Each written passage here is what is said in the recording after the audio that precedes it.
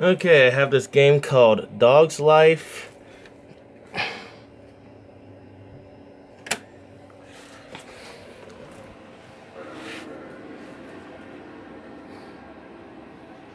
For some reason, whenever I put it in, I can't get it to go to the play menu. It keeps freezing on the logo screen.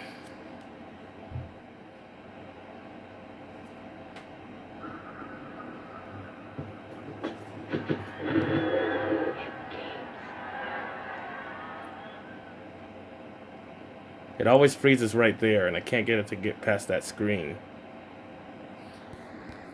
Now, to show you it's a problem with the disc and not with the console, I'm going to put another game in to show you that that one works.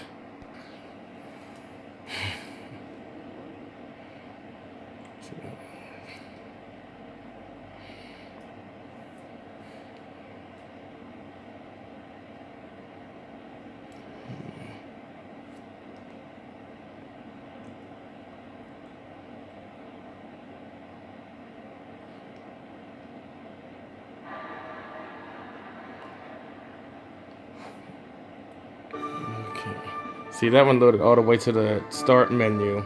So I'm trying to figure out why I can't get this game to load.